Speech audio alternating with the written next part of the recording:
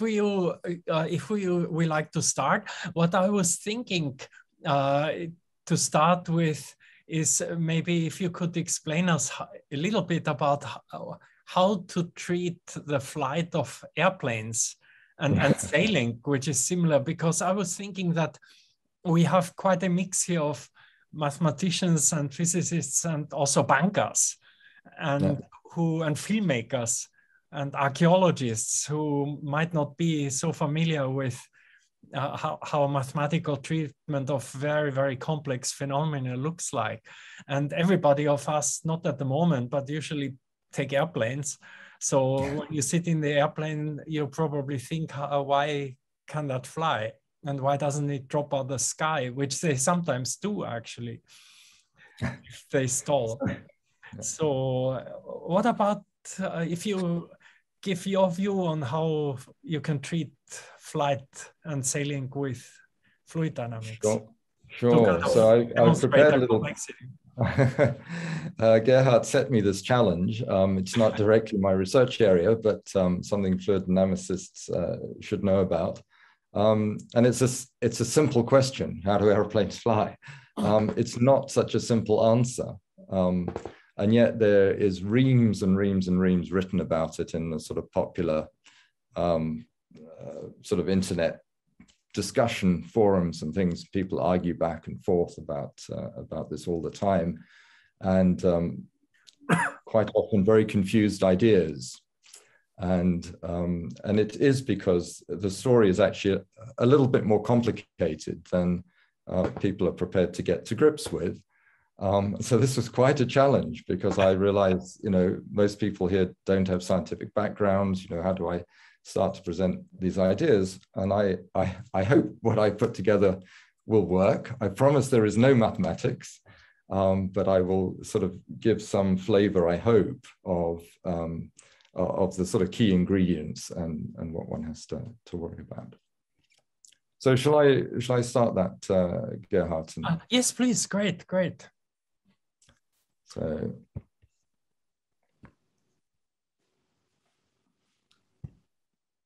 there. So is that all right? Everyone can see that? Perfect. Good. So first of all, fluid dynamics, and perhaps the fundamental questions: what's a fluid? Often you'll see it just, fluid as a liquid or a gas, as if it were a state of matter. I have a more fundamental definition. A fluid is anything that flows, a material that flows. And so, just to give you an extreme example, I would count salt as a fluid, because you can pour it. So each salt grain is a solid, but a sort of collection of salt is and sometimes called a granular fluid, but it's a material that flows. And some common examples I put here. So air is a fluid, water is a fluid, honey is a fluid. And the statement I really want to make is all fluids are viscous. What about superfluid helium? Yeah, I thought you were going to say that as a physicist. So even superfluid helium, of course, you have to be very careful to keep it superfluid. And what can happen there is disturbances will create quantum vortices, and the vortices will entangle, and the entanglement causes dissipation, and that energy dissipation ultimately on the macro scale will count as a viscosity, be interpreted as a viscosity.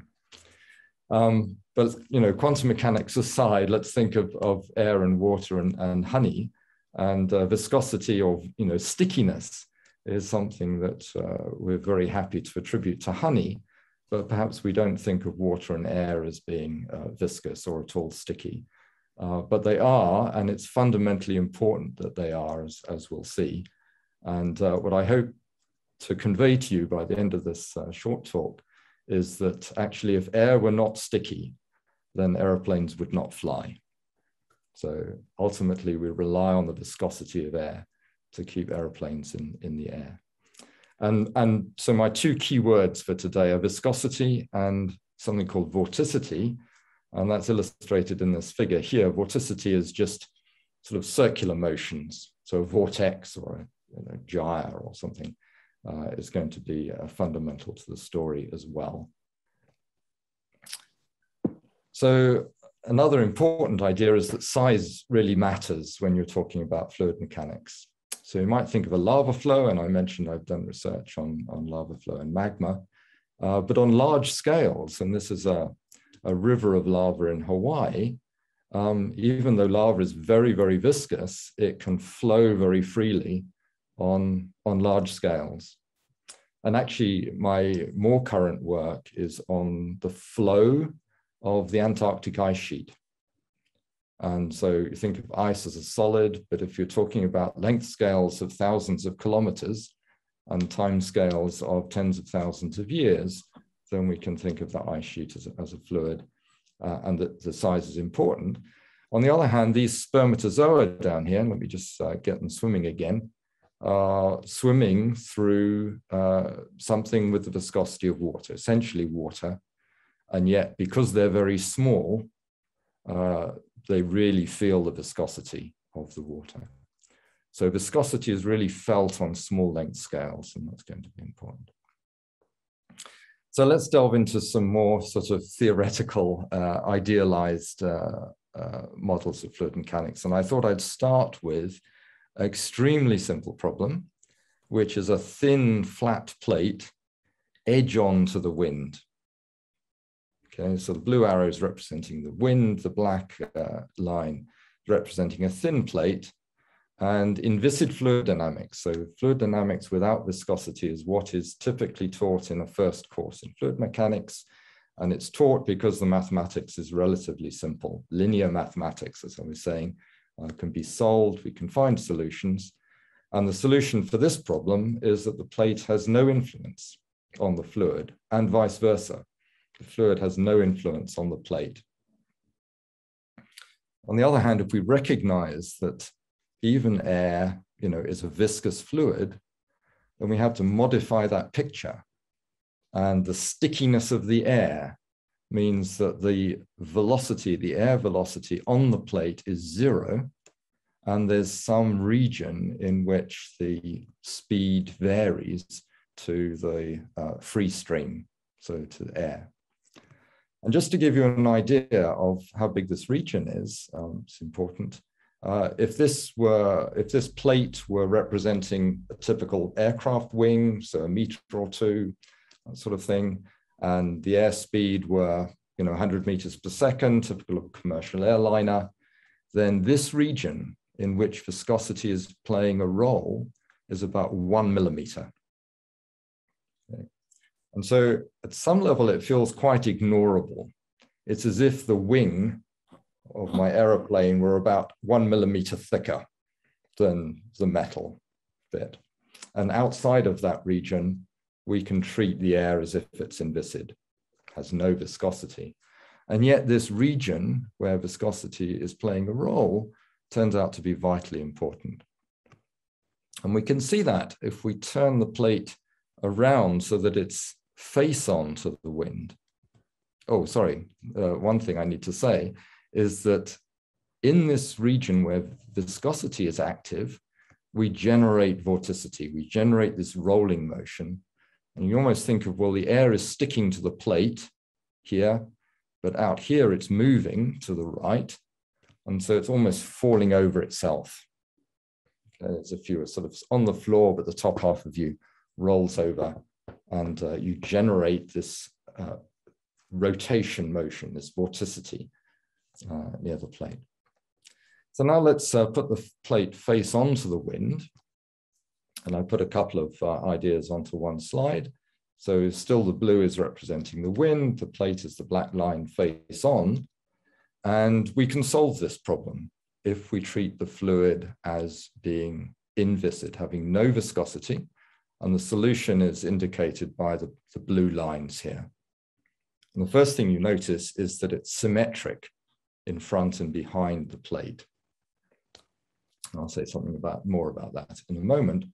But from what I've just told you, there is a region very close to the plate where we really ought to worry about viscosity, the fact that the air is sticking to the plate, and that's generating vorticity. And it's generating it in this direction on the top of the plate, top half of the plate and in this direction. So in this direction on the top half of the plate, in this direction on the bottom half.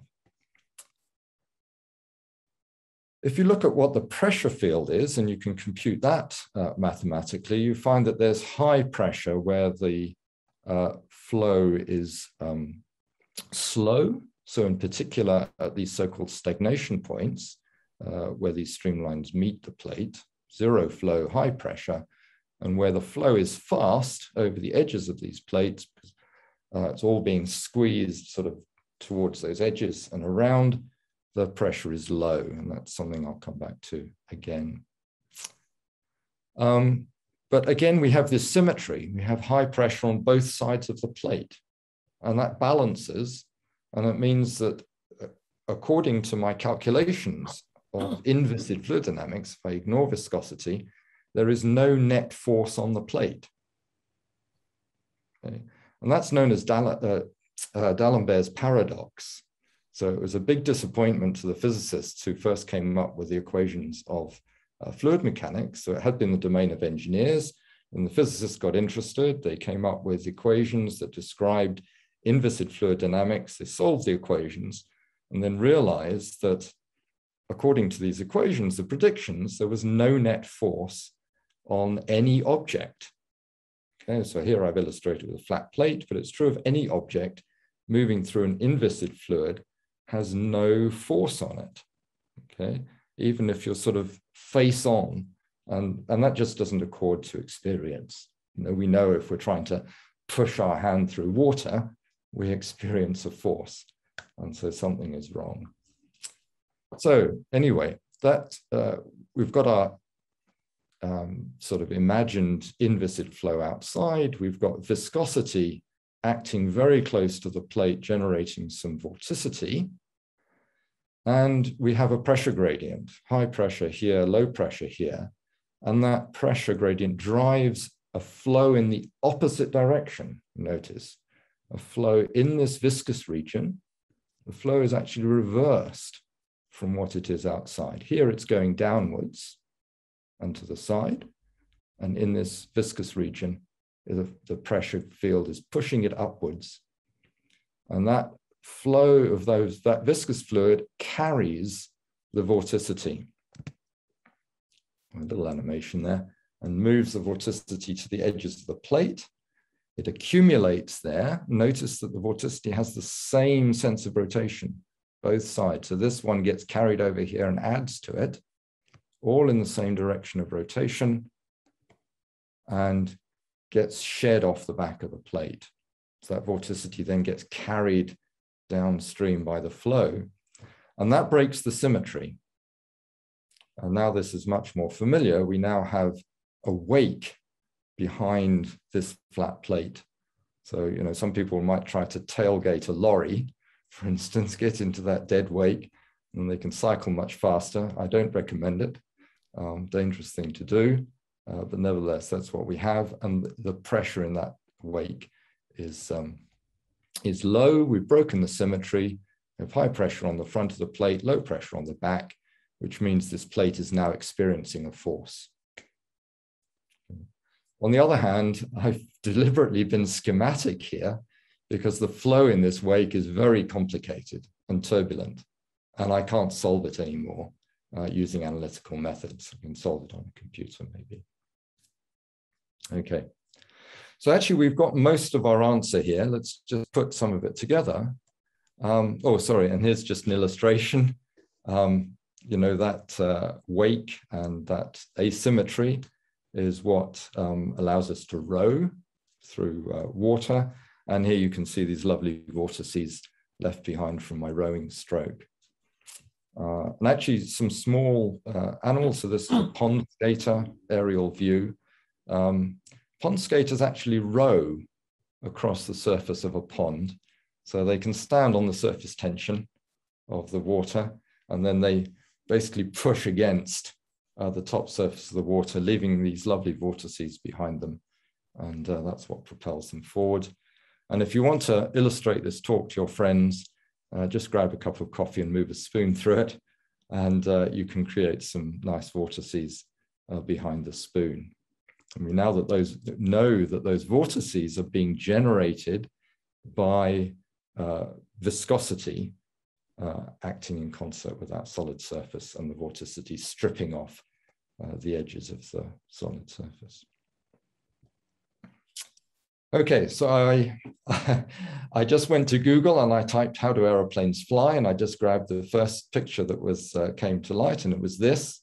Comes from a particular website, but it could come from any of thousands of websites. And this is the basic explanation that people will give.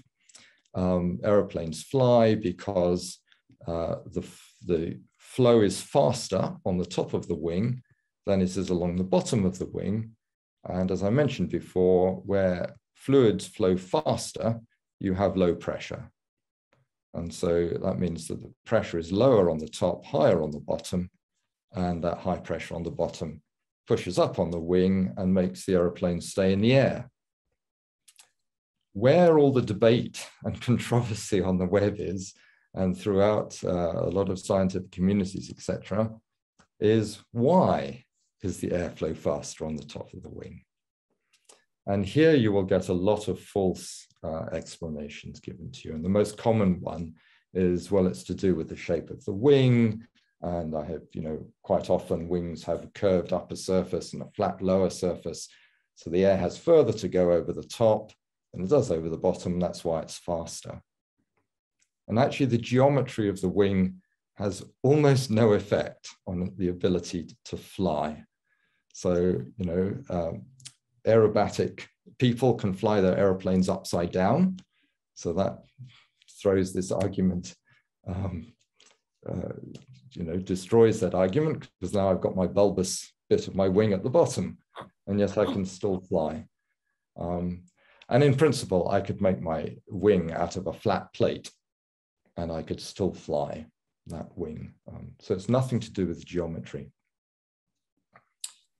So how do we understand that? And it's actually worth going back and thinking about the mathematical calculation of what the flow would look like if there were no viscosity.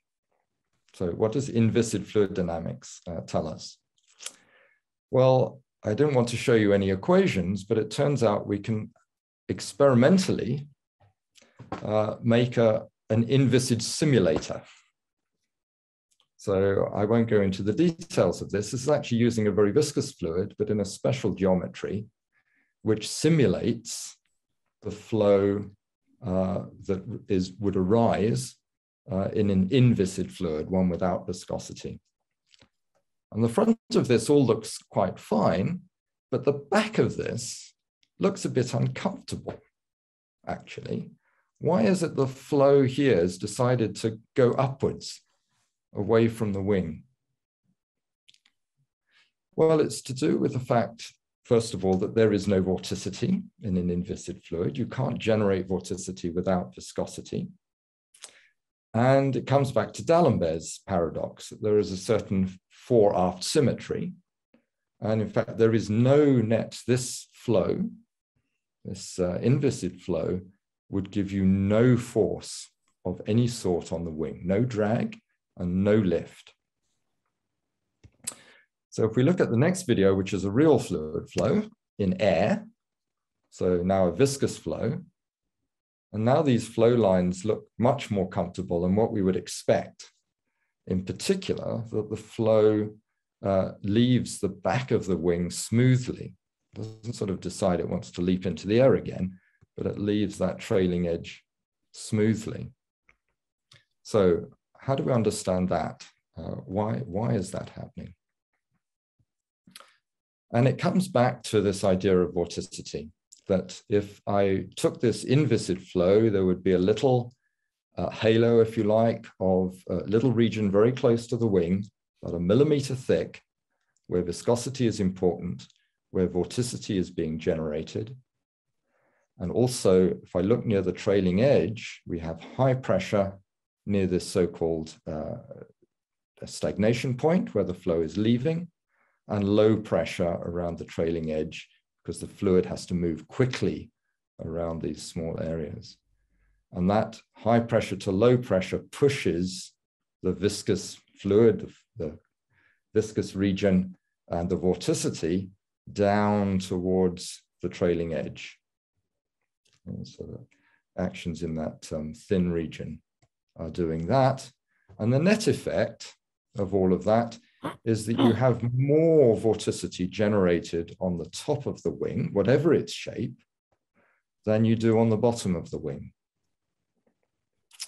And you can show this mathematically. You can sort of add all these contributions together. So we've got four going anti-clockwise. Four going clockwise. Oh, my clock's reversed. 4 going clockwise, 3 going anti-clockwise.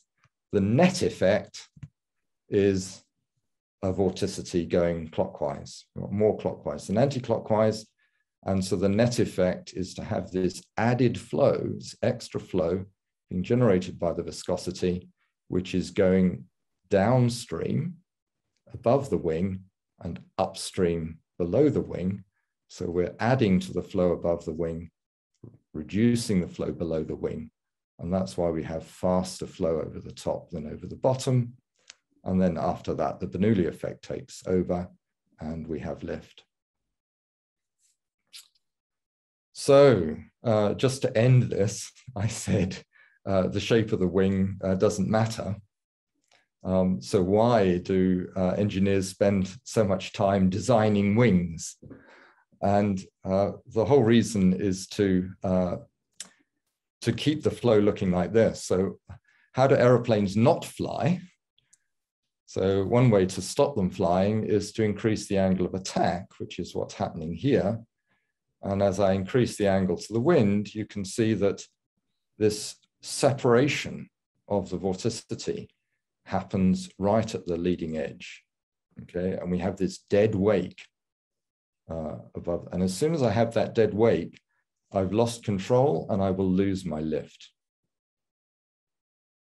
And the airplane will fall out of the sky. Stall is not a good thing in There's general. an Air France flight from, I think, Brazil to Paris, which had the pitot tubes, so the velocity measurement equipment was failing. And so they lost the lift and dropped out of the sky, and I think 300 people died. That was a couple of years ago.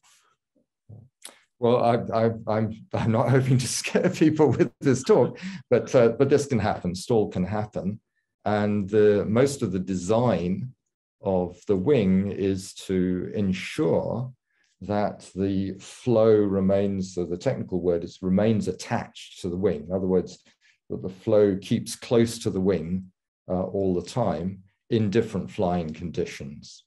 So and so to try to avoid stall. And I thought I'd stop there and take any questions. Put this picture back quickly. I think it's just such a lovely picture, but just illustrates the fact that these lovely swirls you're seeing here are coming off the wingtips of this aeroplane, just flown through a cloud, which is nice, showing that up nicely.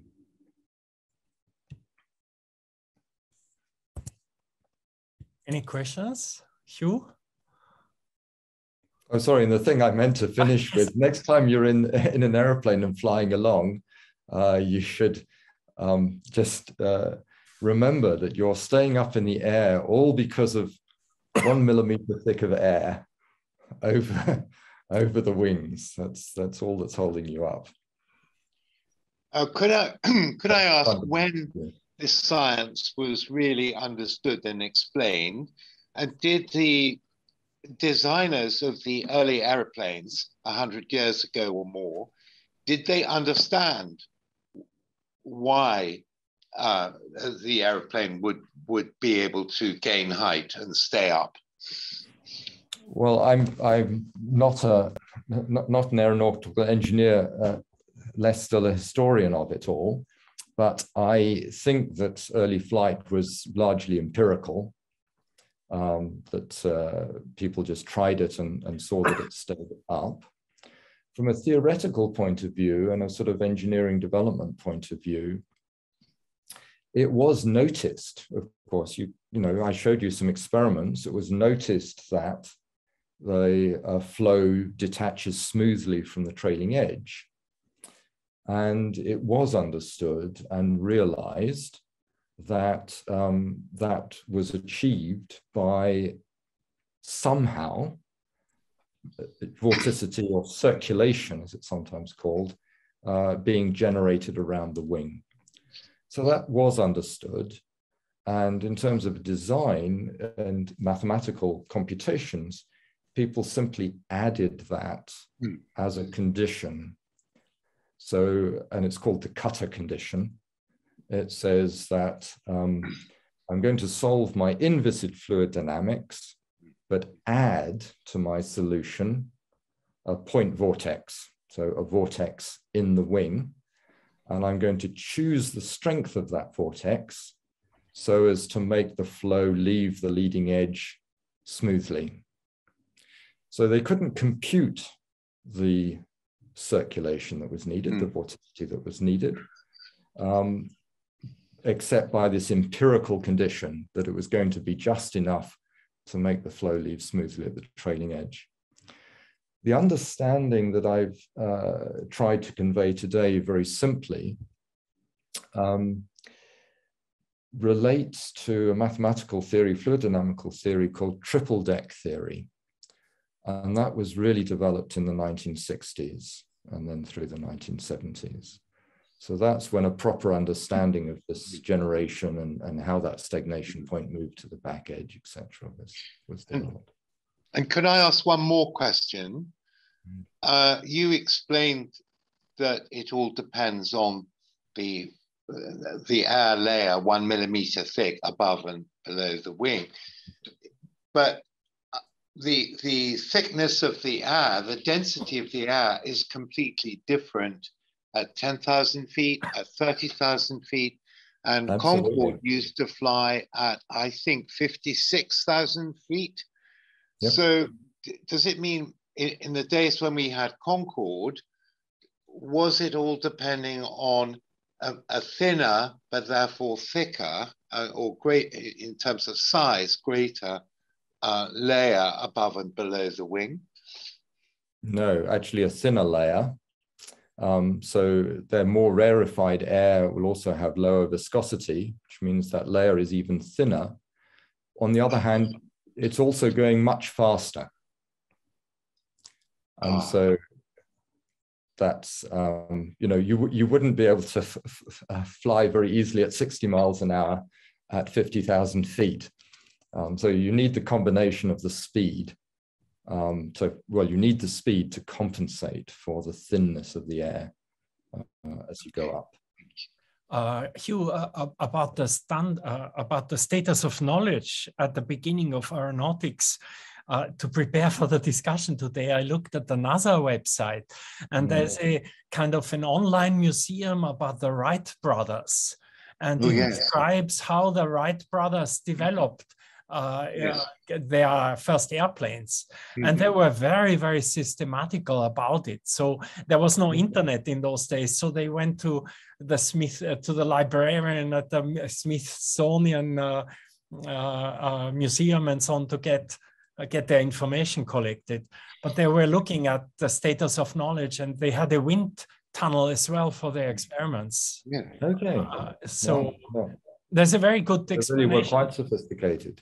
They were quite, it's document. I didn't read through all of it, but there's enormous amount of documentation on it. It's like an online museum for the Wright brothers on the NASA website. I found in looking for how you know, preparing for the question I asked you. There's also a lot of the work is being done. There's a lot of books by Boeing engineers. And there's one, I forgot the name, there's one Boeing engineer who at the same time was also a very passionate sailor, and who designed some of the sailing boats for the America Cup. So he was kind of combining the sailing and his professional, so his hobby was sailing and his profession was designing aircraft for Boeing. Yeah.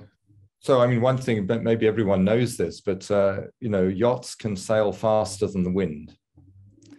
So not true of an ancient galleon, because they're just being pushed by the wind from behind. They can only theoretical maximum for a galleon would be the wind speed. But a yacht sailing along sort of into the wind or half into the wind on a broad reach, for example, if you're a sailor, can sail faster than the wind. And that is because they have a force being generated by the shape of the sail, which is acting like a wing. And if you can reduce the drag, then that force can propel you indeed faster than the wind. It's they're essentially well, they are flying through. It's very similar. I mean, from what I gathered from this man's work, I forgot the name now, and he also wrote that a lot of what people assumed about how sails work was wrong until he came along. Okay. It's similar to what you said about the flying also. Yeah. Well, a lot of modern sailboats these days have solid wings as well, rigid wings, rigid sails. They look very similar to airplane wings. And of course, you have to be able to tack. So you have to be able to go both sides of the wind. And so your sails should be symmetric, because you don't want to just be able to sail with the wind on your right-hand side. You'd like to be able to sail with the wind on your left-hand side as well. So those rigid wings are designed symmetrically. So what about going to if there are more questions, anybody questions about flying? Yes. Yeah. I want to make a precise. This is very curious, fine explanation. So I want to understand why vorticity is created more than this upper side than lower side. Before that, you mentioned about pressure at the trailing edge. Pressure just beneath of trailing edge is higher, and above is much lower. Then you start. The pressure at the trailing edge is very low. Yes.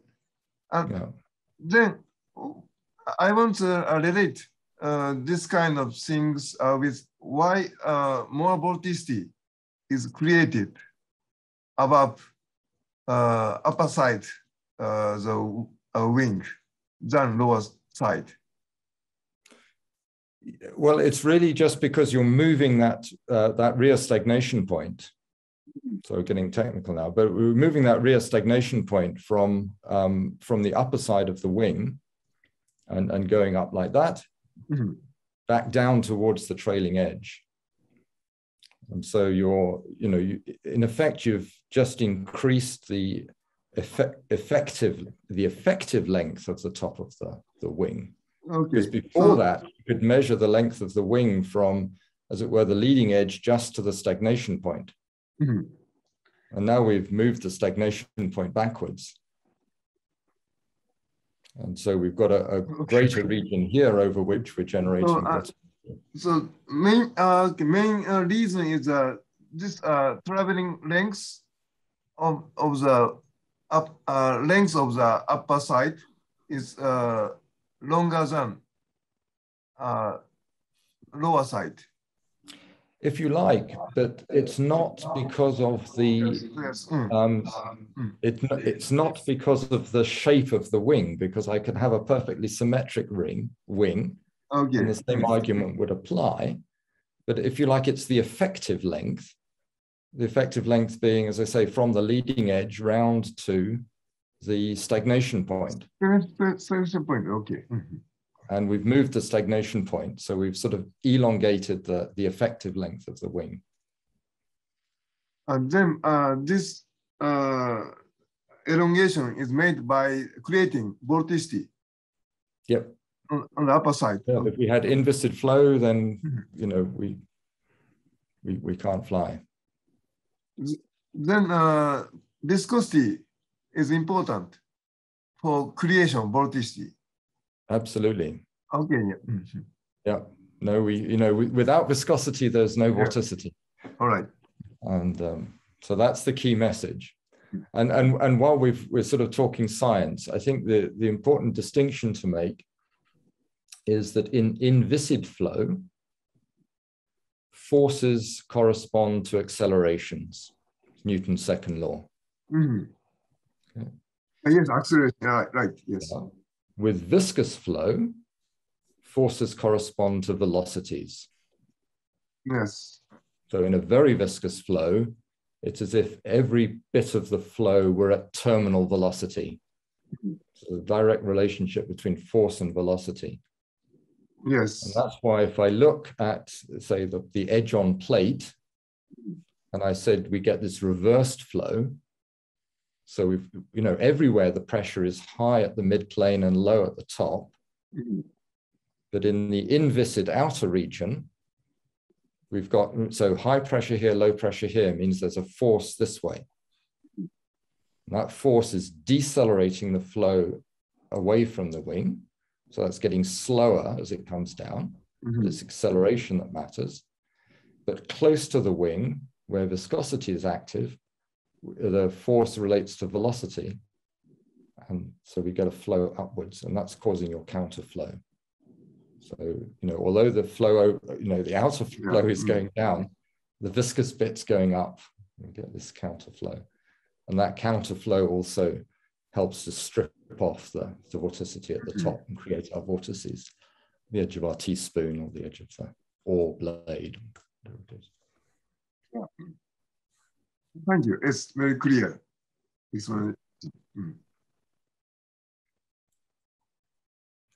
So if everybody's clear about flying, Grae, what about talking more closer to your current work about the mushy layers? Yeah, then I'll be on much firmer ground talking about my own work. This presentation is actually shorter and more pictorial, but I hope there's some interesting ideas here and some questions at the end. Let's do that.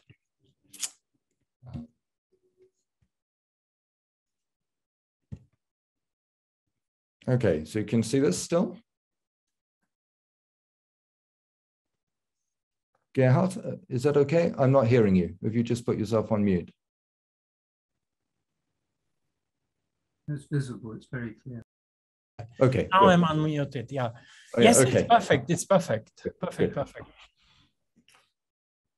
So, as I said earlier, most of my researches have been about freezing things. Started out freezing hot rock. I've worked on freezing metallic alloys. For instance, I've done work relating to freezing soils. Lots of interesting problems there. But I'm going to talk today about freezing the oceans to form sea ice. So sea ice is what you're seeing in the foreground here. It's the ice that forms directly by freezing the ocean. And in a single winter season, if you start with open ocean, you'll grow about 1 meter of sea ice. So relatively thin. In the background, you can see an ice sheet, so glacial ice sheet. And this, by contrast, can be, well, if I think of Antarctica, thickest point's about 4 kilometers thick. And the edges where it flows into the ocean, typically about 0.5 kilometer thick. And that ice sheet breaks off periodically and creates icebergs. And icebergs, come off the ice sheets. These ice sheets formed from snow. And so the ice sheets are essentially pure ice, pure solid ice cubes that you can put in your whiskey or whatever. Whereas the sea ice, and it's the icebergs that, sank the Titanic, not this stuff.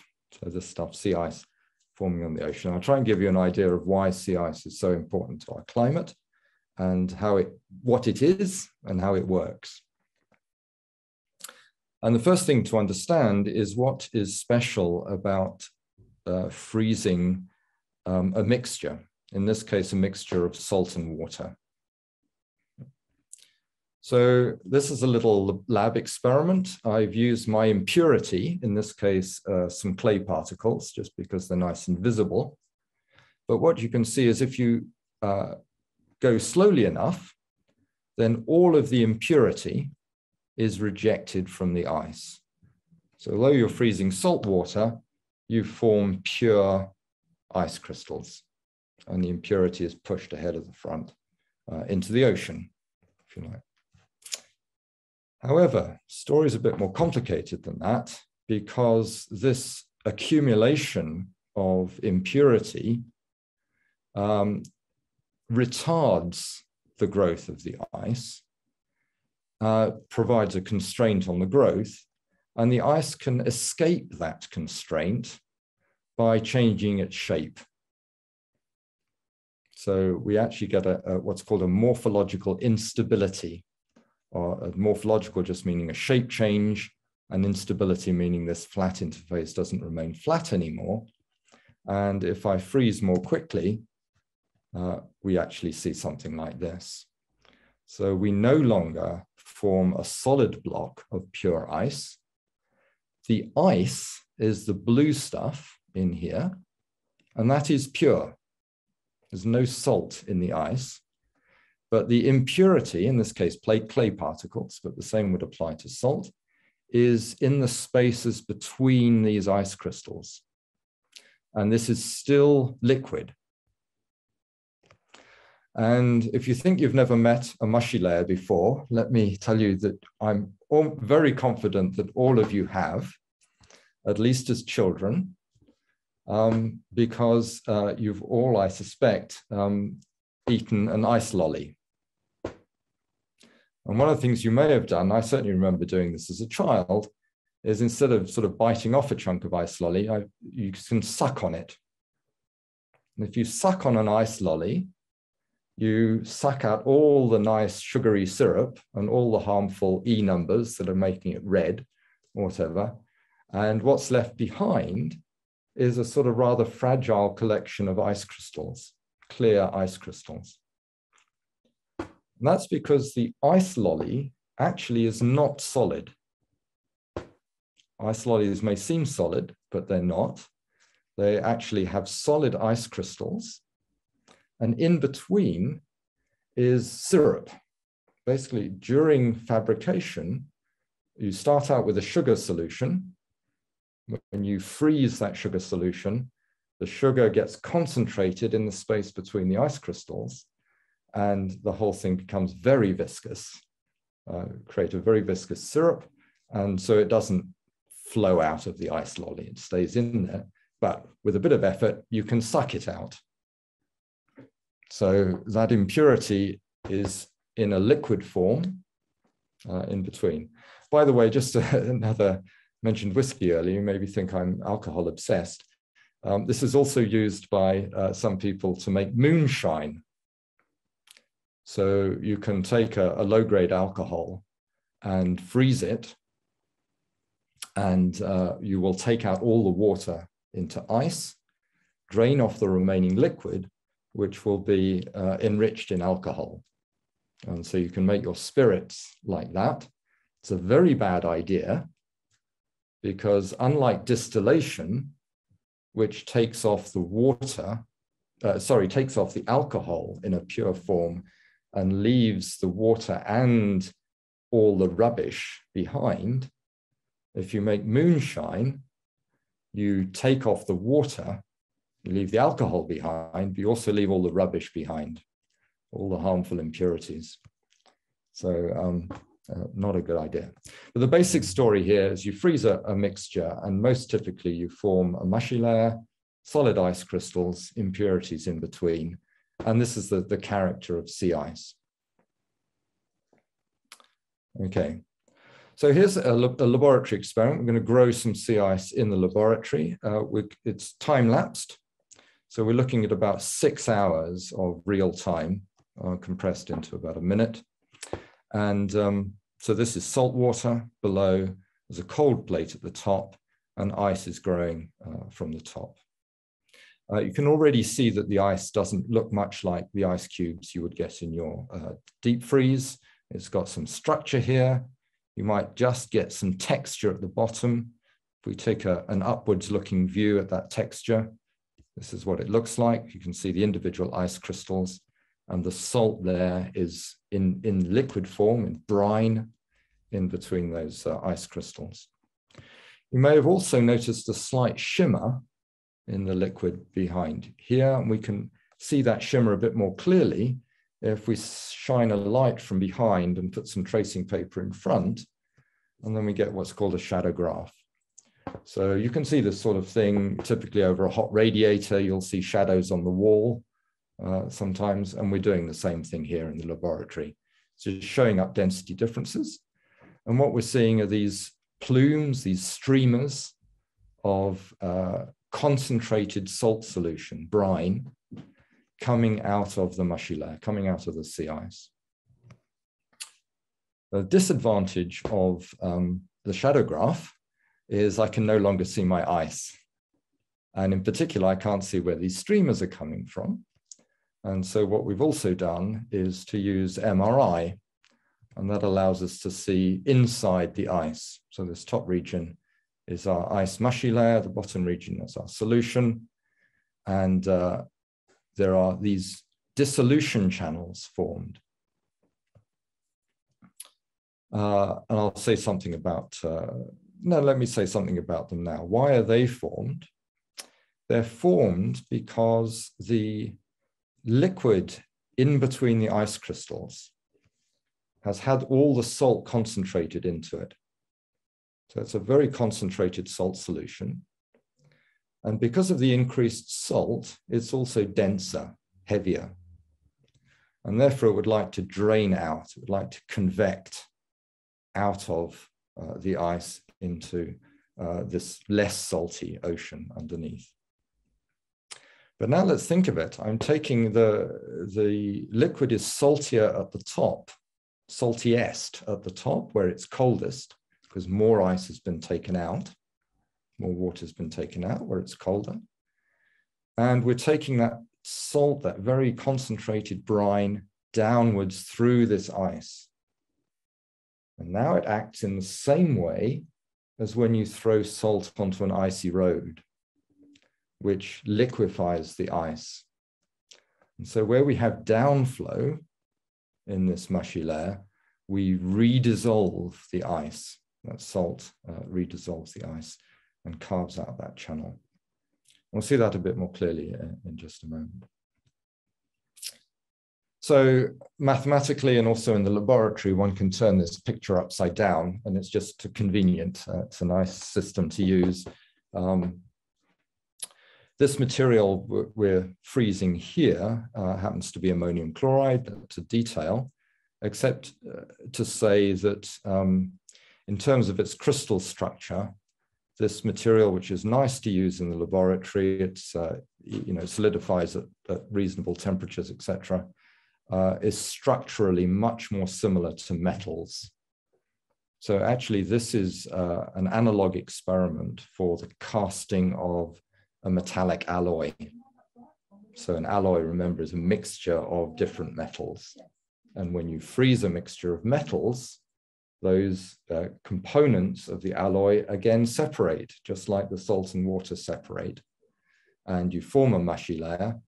And if you're not careful, you can form these dissolution channels. Okay.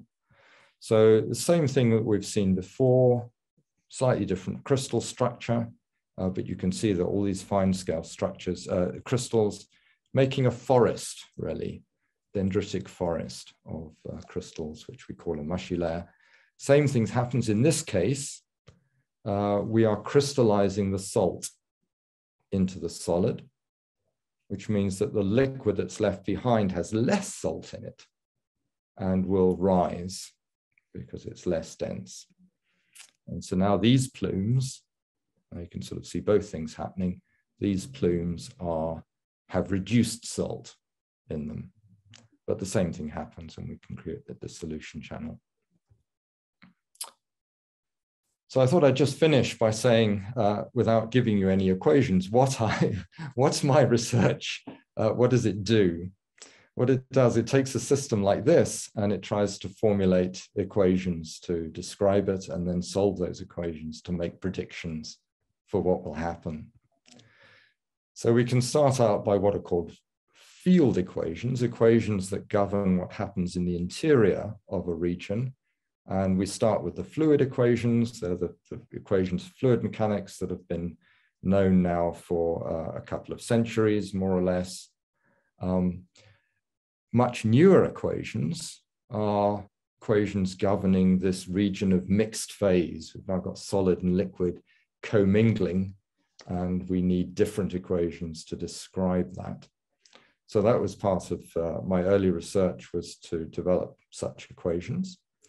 Though it turns out there'd been, other people had preceded me, which is not uncommon in research. And these equations have been around actually since the sort of late 1950s, mid 60s dominantly, because they're essentially conservation laws. What changed, however, was through the 60s and early 70s, these equations were used diagnostically. Basically equations that related certain variables to other variables, which meant that a metallurgist, for example, could measure the temperature and then use the equations to tell it to infer what the composition was at that point. So it's used as a diagnostic tool.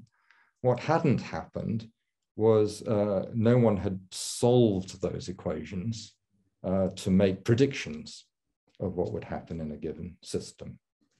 And in particular, this channel formation had not been predicted. Been seen, but there was no mathematical theory to predict them. Now, in order to solve equations, one needs what are called boundary conditions. This tells you how bits of fluid interact with other bits of fluid, but it doesn't tell you how fluid interacts with its container. And more difficult is how it interacts with a different medium. So we have fluid equations up here, we have mushy layer equations in here, but we have to relate the solutions in the fluids to the solutions in the mushy layer across an interface between them. And as we saw in the little close-up just now, that interface is really very complicated. So how do you formulate the equations that couple the fluid to the mushy layer? It's a complicated story. This red line was towards the end of my PhD, and this yellow line was developed about 20 years later. The very long research that led finally to a complete picture that included actually what happens at the walls of this dissolution channel. So without going into any detail, what can you do with this? Why bother doing any of this research? At the end of the day, what we've been able to, so you can solve all of this, by the way, but it requires quite a lot of computation, a lot of heavy lifting. And now let's think about the climate. Very high resolution climate models will have a grid spacing of about 10 kilometers. Basically says the climate model doesn't know about any process that is happening on a scale smaller than 10 kilometers in the horizontal. Now, I told you earlier that sea ice is about 1 meter thick. And these dissolution channels are a few millimeters wide. And they turn out to be very, very important. So we have to incorporate, and so there's no way you can run this computation within a climate model. We need something much simpler.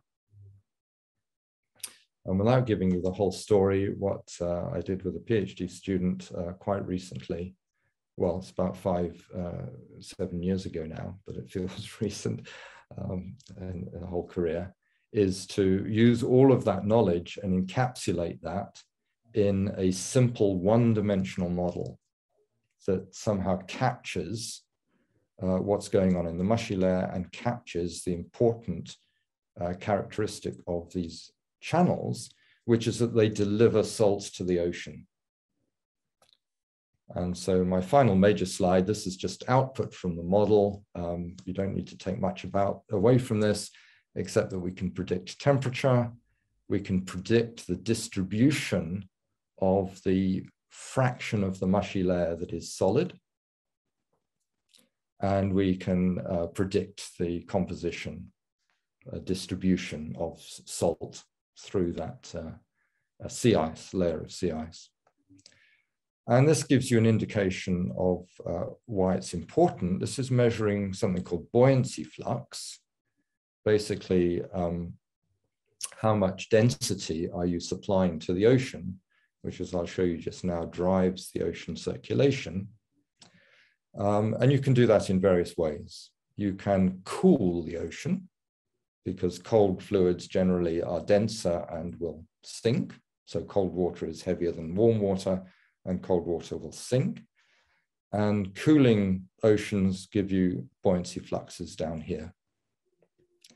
What you can do much more efficiently is to take some of the water out by either by evaporation in the Mediterranean, for example, or by freezing. So the Mediterranean's acting like your whiskey still, and the polar oceans are acting like your moonshine, taking the water out and leaving the salt behind, and that salt gets out into the ocean.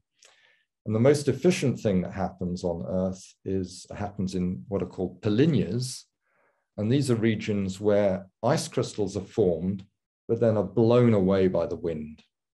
Most typically in Antarctica, because there are very strong winds that come off the continent and blow the ice out away from the coastline out to sea. Very rapid ice production and lots of salt production, and the densest waters in the world's oceans are formed in Antarctica in these polynyas. But if you form this continuous layer of sea ice, so-called consolidated sea ice, then the story is much more complicated.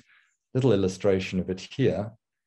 The climate models until very recently simply assumed that sea ice had some given fixed salinity. The magic number was 4 parts per thousand.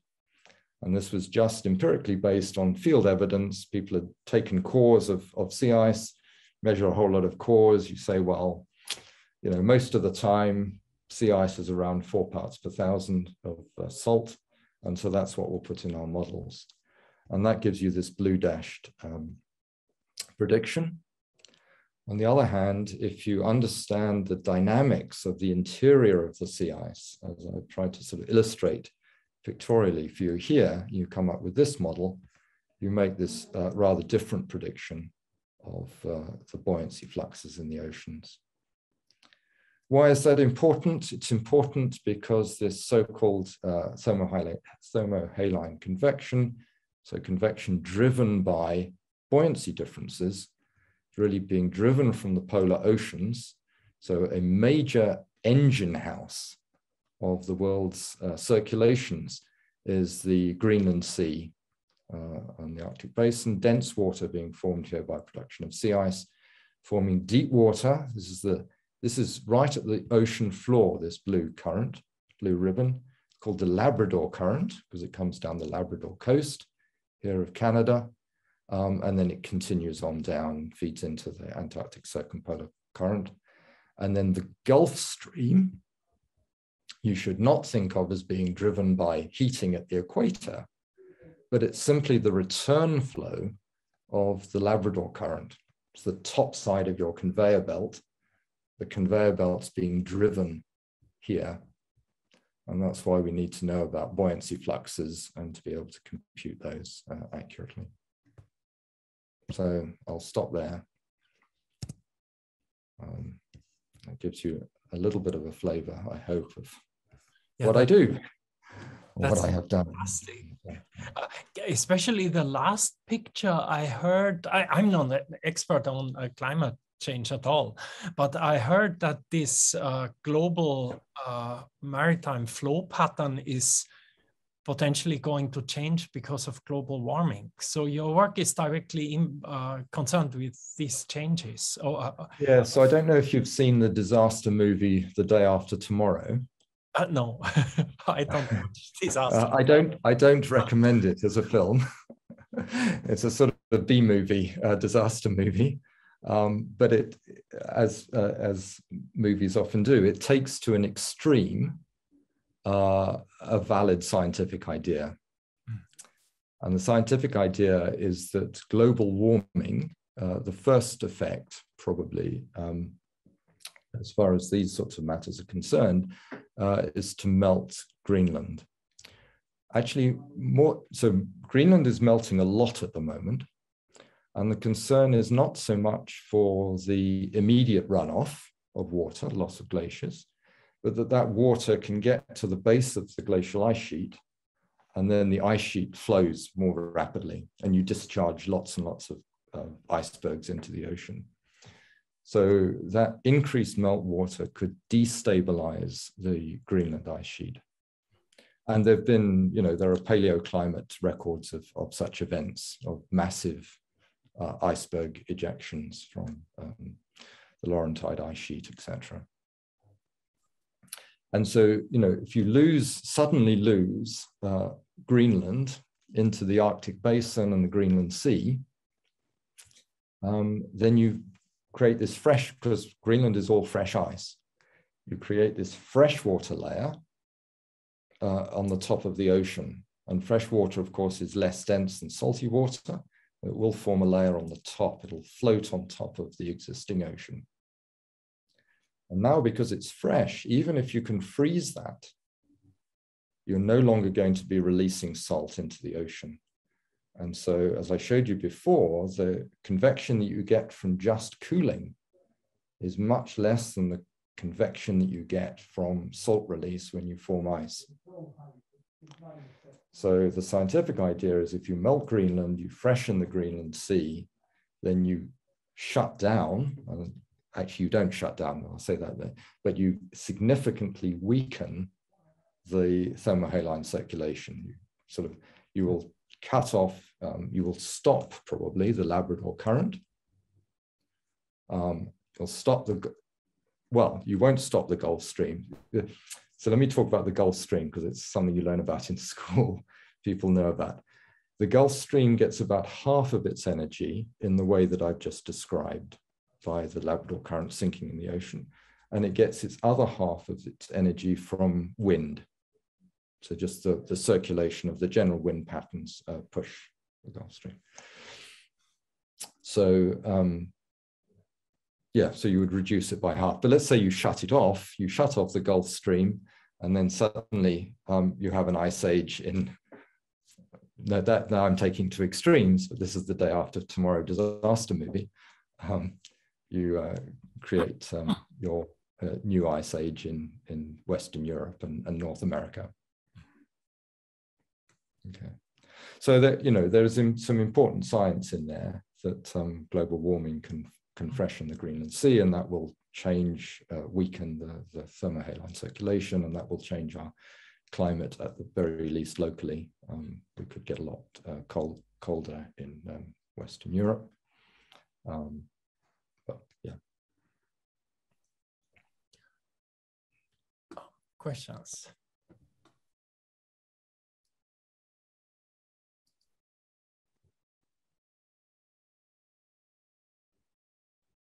Hugh, do you have a question concerning the global warming?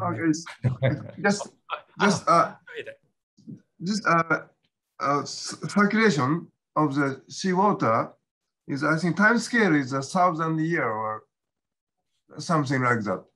Time scale of the ocean water circulate. So complete circulation, decades. Yeah, decades. I see. Yeah. If you followed a parcel of water from the Arctic Basin, sort of down to the bottom and along and coming back. But there's a deep sea current. It's very slow. It's not so much that, so the current is faster than I just said. The Gulf Stream is up to about 10 centimeters a second. So that's quite fast. What is slow is the so-called upwelling. So you get water to the bottom. And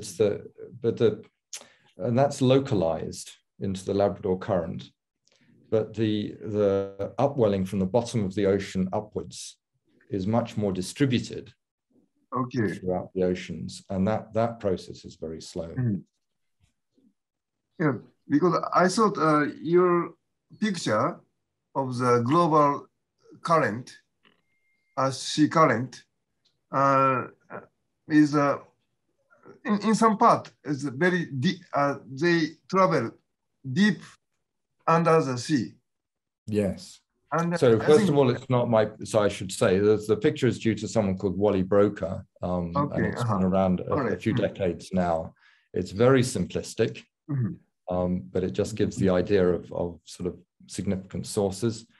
As I said earlier, the densest water and the deepest water is generated in the Antarctic, and that comes, and then the Arctic dense water comes in, and it tends to form a layer above the Antarctic water. So you get these various layers within the ocean of waters that have been generated in different places. Thank you. Can I ask? Yes, of course.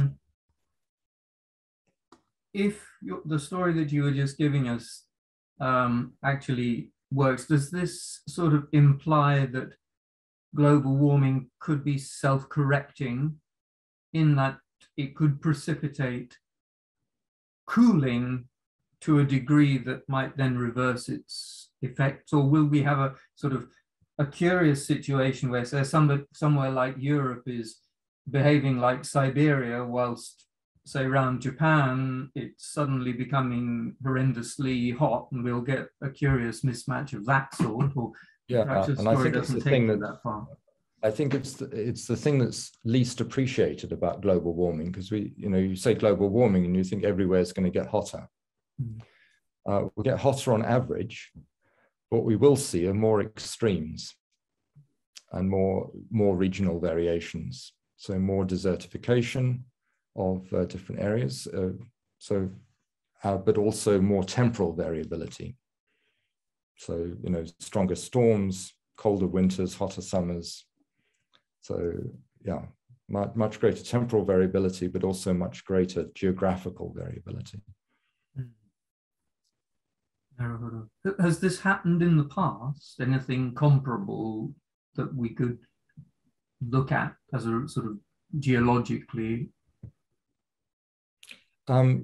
So there are various signals that you can look at. One thing that is very well established is the relationship between atmospheric CO2 and global temperatures, average global temperatures, and that's in the ice core records. And those sorts of events have tended to be associated with volcanism, so as the primary source of greenhouse gases. Actually, not just CO2, but methane, which is an even more potent greenhouse gas. And methane's a major question, I gather, now, because melting in Siberia is causing release of huge amounts of methane, which have been trapped for millennia. Yeah, so there is methane trapped in various forms. So it's trapped in seabeds, in coastal waters in the form of hydrates, which are like little ice cages of ice, and there's concern that global warming could release a lot of that. Also concerned that regions of permafrost will become exposed, and essentially, I'm talking without complete knowledge here, but I think large areas of those would essentially be peat bogs if they weren't frozen. They're sort of frozen peat bogs, and so if you unfreeze those, you can also get a lot of methane released from that. Yeah. Very interesting. So methane is much more potent than CO2. On the other hand, it is relatively short-lived. It tends to get broken down in the upper atmosphere. And the latest argument is that we should stop having dairy and things like that because animals release methane. And presumably we ought to get rid of some humans, because I expect we do too. And nobody mentions that aspect. Especially as we grow older, I'm finding. No pensions, just end us all at 65. That's right. Hugh, do you have questions about global warming issue. I don't want to move into the subject of global warming. Thank you. Because it will go on for hours. And I'm afraid, I think that was really fascinating. And I very much enjoyed it, and I've learned a lot. Good, thank you. So if we move to the next session, as a next section, you are the Vice Master, so you must have ideas about the developments of Trinity, and how you want to influence the developments in Trinity. And yes, the Vice Master is a curious role, and there's no job description, and in some sense, so I've been senior tutor as well, and so I understand that sort of thing. It's much clearer what the job is about. It's about education and it's about pastoral care, and you have a constituency in some sense that is your responsibility. And the master, we all know, takes a leadership role, particularly through chairing the council, college council, which is where the real power resides. It's the college council that makes decisions on things. So what on earth does the Vice Master do? So it's in many ways a background role. So I chair a lot of committees and sort of keep those sorts of things functioning. But I suppose because I chair a lot of committees, or just because of the nature of how relationships develop, I think the Vice Master ends up being a sounding board for a lot of the other college officers. So I say, how do I spend my week? It's often in discussion with the people who are really doing the work in some sense, but just as a sounding board from what might go down well with the college as a whole, what might go down well with the fellowship, what seems sensible, just an opportunity for them to try out ideas and things like that. So you say, what are my plans for the college? And it's not really a role that lends itself to that. I mean, I have no great authority, and certainly in terms of strategic things, I can tell you about some of the strategic directions of the college. Shorter term, I think, and by shorter term, I mean right now, I think a challenge is to restore community within the college. And that has been significantly degraded because of COVID. Zoom is functional for certain things, but it really doesn't replace I'm going to call them casual conversations on, at lunch and just, in the common room and where have you. And without going into a lot of detail, it actually has, I think, contributed to a sense of disconnect between the college council and the rest of the fellowship. And I think that's something over the next, 6 months to a year that I think I can play a role. I hope I can play a role in trying to restore. And part of it's simply, not me, but as a college, restoring normal practices of eating together and being present. But there are ways, more specifically, of getting groups of fellows together and starting to sort of rebuild some of that, some of those more informal interactions. So I suppose that's if you put it on me, what do you think you will do as Vice Master? I think that's where I would focus. I think I'm coming back to climate change. I suppose one of the strategic directions for the college is in the next decade is really to focus on climate change mitigation, degasifying the college.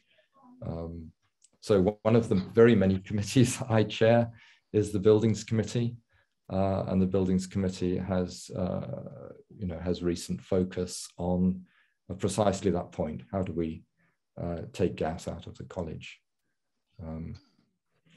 So two projects that will happen quite quickly is, I think within the next year or so, we'll see ground source heat pumps feeding New Court, which you may recall had significant renovations just quite recently. Hugh.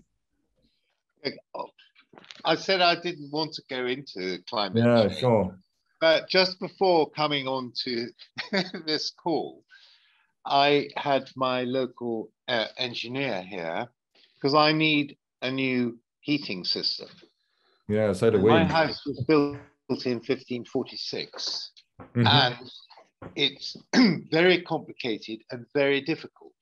And the possibility of doing it in with heat pumps doesn't exist.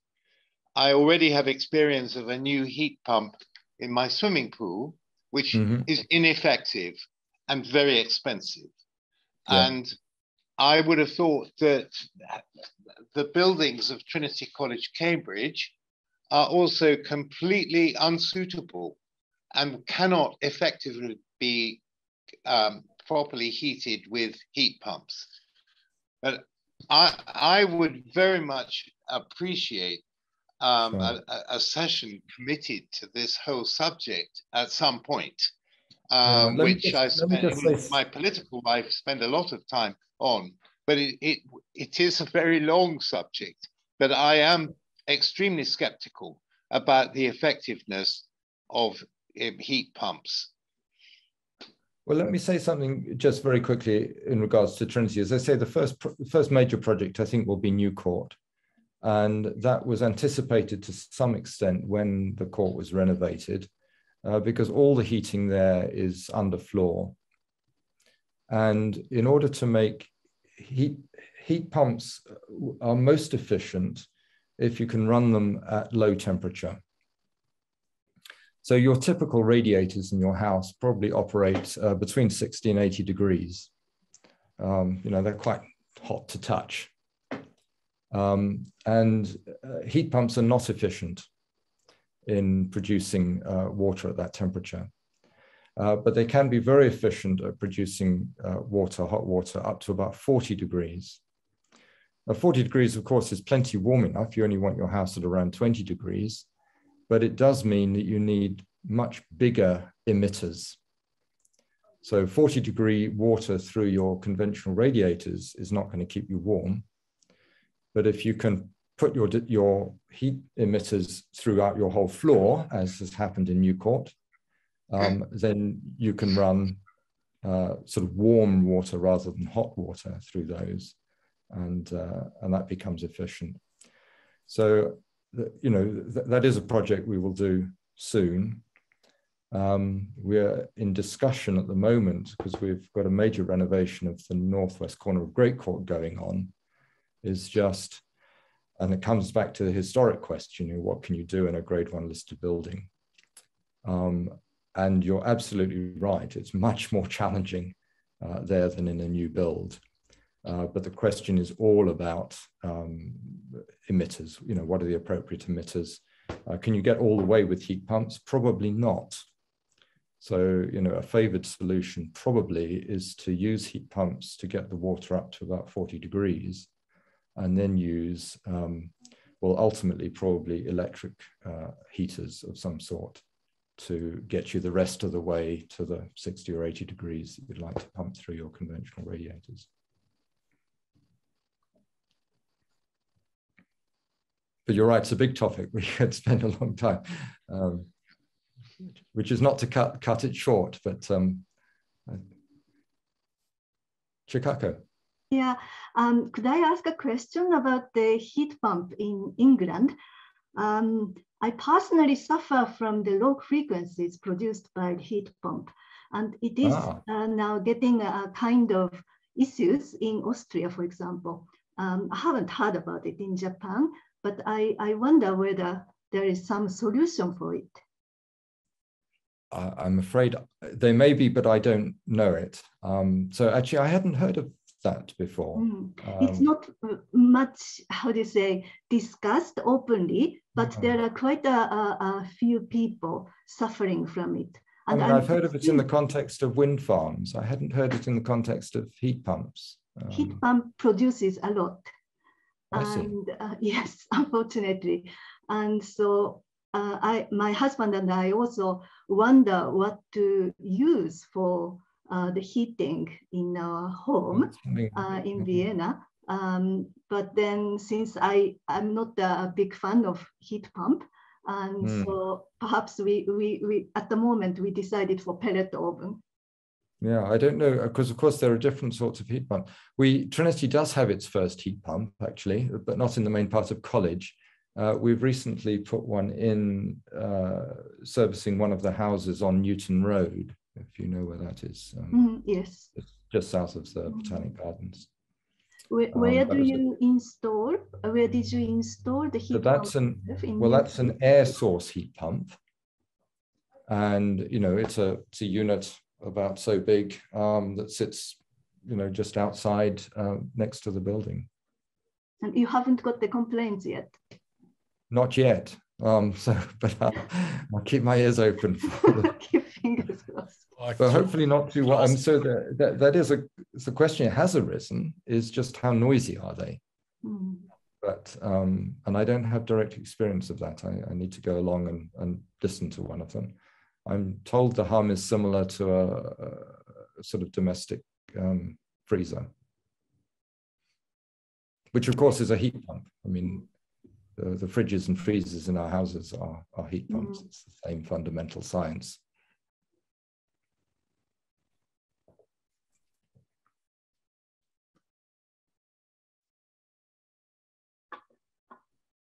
Well, maybe there's a historical solution in the painting above the high table at Trinity College. Henry VIII wearing all his gear, you know, we tend not to wear that amount of clothing, but, you know, Chinese quilted clothing is actually designed so that you can live in essentially uninsulated houses, which are, you know, you're just shutting doors in winter, and you can do it reasonably comfortably if the body itself is directly insulated by clothing. Maybe we have to think like that again. Historically, maybe we do. Maybe we need to, you know, open fires are fine if you're facing them, but if you're any distance from them, they're much less effective. So people lived like that. So maybe we have to look again at how we live, and the past, which is sort of one of my areas, has hints which we tend not even to consider. I mean, one of the things that you were mentioning was sailing boats and the comparison with aircraft.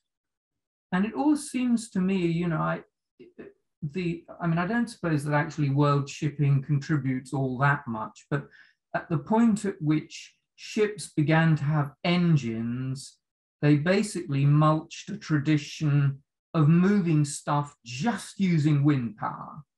And it had actually developed by about 1900 to a pretty high level, and it was destroyed. But it does demonstrate that it's perfectly possible to move huge amounts of freight, though probably on individually smaller vessels, just using the wind if we were serious about it. No, I'm sure there are other, and the past will have lessons. No, we can all dress more warmly. That would. Well, it's one. I was always struck. It's always easy to point fingers in other places, but you know, I spent various periods in the States and Chicago in particular, where it's very cold in the winter. But you know, the norm was to put on your down parka when you're outside, but to wear a t-shirt when you're inside, because the buildings are really heated to extremes. You know, so could wear some more woolly jumpers, and then. So are you coming to Japan sometimes, Grae, when it's possible again? Yeah, I've never been to Japan, and really? It would be lovely to do that one day. It would be fantastic. Normally we have dinners, you know, but with the virus now we have these discussions by Zoom. And that's right. When the virus is subdued, maybe you can come to Japan and we'll make an event with you. Yeah, I would enjoy that. Thank you so much for your fantastic discussion. And now we know how to fly once it's possible again. Good. Well, I hope it made some sense. And yeah. Might I just ask a quick very nice to meet you all. Very interesting. Thank you very much. Very interesting. Thank you. Can I ask one quick question? Oh yeah, John. Yes. Yes, sorry, it's a little bit off subject, but it's more about Trinity and sort of efforts to towards mitigating climate change. And I was wondering, something that I got interested in recently was the whole rewilding lawns, and I wondered if there's any kind of rewilding stuff going on with all the grass and the lawns in Trinity, because that's a huge, kind of very obvious way in which the environment can be. I mean, I've been reading this scientist Golson, who talks a lot about saving insects by rewilding lawns in the United Kingdom. And well, Newcourt has been wilded, but I think not for that purpose. I think it was just the gardener thought it would be attractive to do that, and things. I think it'll be many years before Great Court is wilded, but maybe there are other areas that could be thought about. Just out of curiosity. Thank you very much. It was very fascinating. That's all. I'm a very nervous flyer, so I don't know. Oh, sorry. No. I mean, sort of, it's a little bit worrying to think it's only a millimeter of viscosity. No, but it works. It works, of course. Yeah. Thank you. Yes. Thank you, Grae. Thank you so very, very much, and thank you, everybody. Thank you, Gerhard, for organizing it. Oh, well, no worries. We have many very, very interesting talks coming up. And Grae, also, you're very welcome at all our events, of course. And thank you so much. Good. All the best. Thank you very much. Thank you. Thank you. Thank you so much, Grae. Thank you very much. Very, very much. Thank you very much. Thank you.